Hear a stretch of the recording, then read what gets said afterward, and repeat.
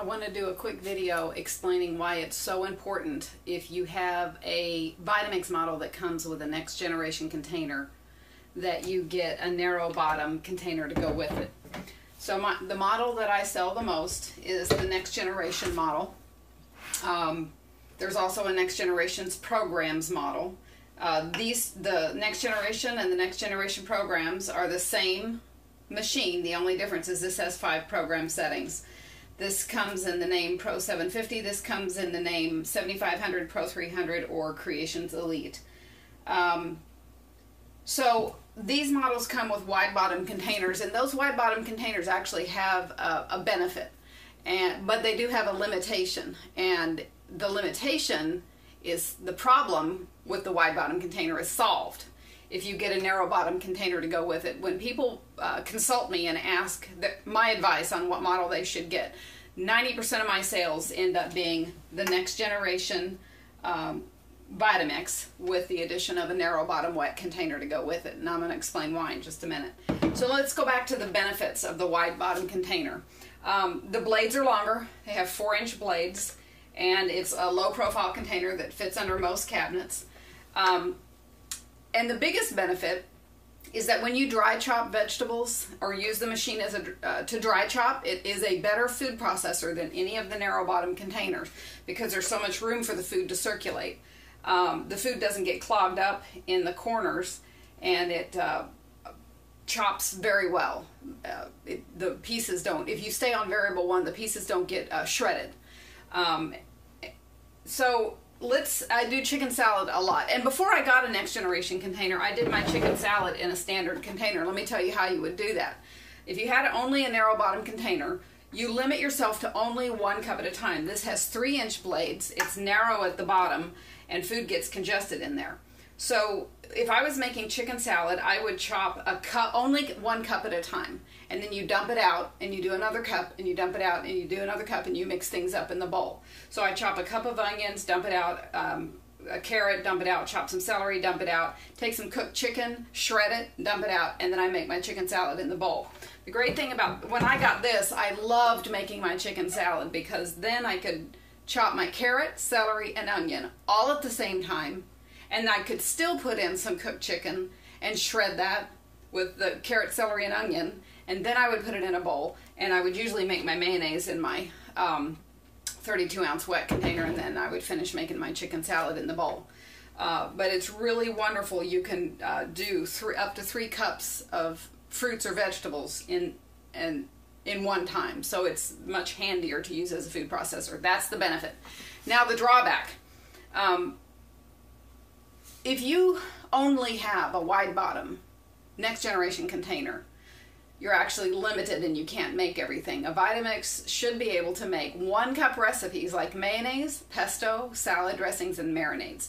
You don't want to make a 2-cup recipe of mayonnaise or pesto. That's a lot of oil, and it's just more than you need, especially like it's nice to make 1-cup recipes of salad dressing or marinades.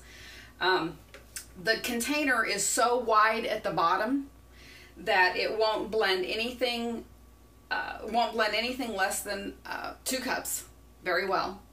And it doesn't blend well at all from 2 to 4 cups. It splashes everything up the sides and all over the lid.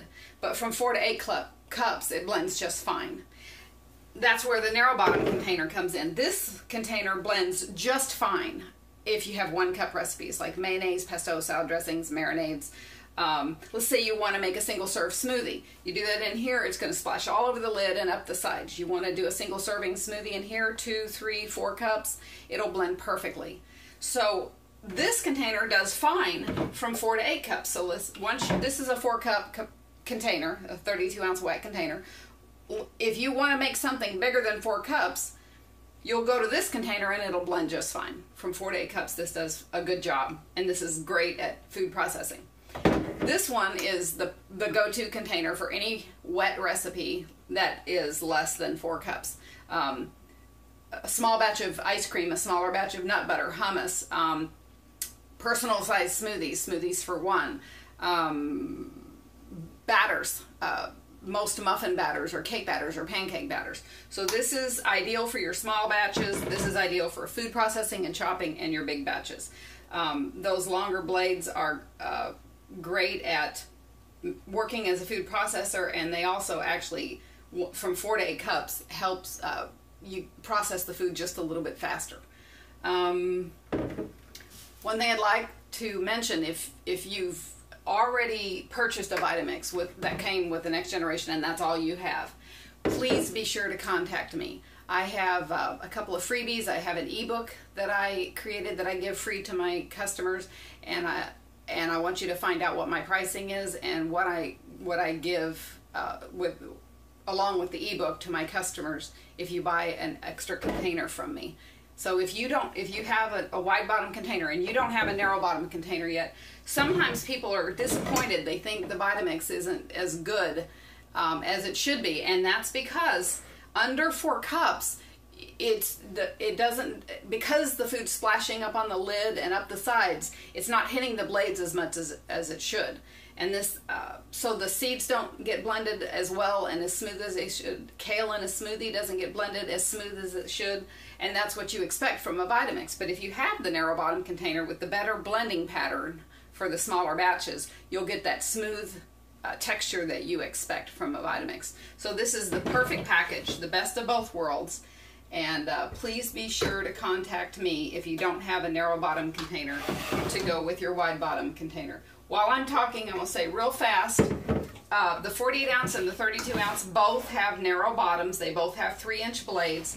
The 48 ounce has a 6 cup capacity, and it's bigger at the top. It has a wider circumference at the top. The 32 ounce has a smaller circumference at the top. They're both about the same height. Now this 48 ounce fits over the 4 centering prongs, these, and the 32 ounce fits inside the 4 centering prongs. Now some people think that it seems a little unstable, but as long as it's sitting flat, it's designed to fit like this. There's a little tiny bit of wiggle room so that the gears can line up with the gears in there. One more important thing, if you, the 32 ounce container does not have a mini tamper in the box. A mini tamper is $10, and the 48 ounce container comes with a mini tamper in the box. And I was going to see if I could find my tampers to show you, but I'll have to do that in another video. Please contact me, vitamixlady@gmail.com, or call me at 321-961-9219. I want to tell you what my freebies are. I can do that in an email or in a phone call. I look forward to hearing from you. Thanks. Bye.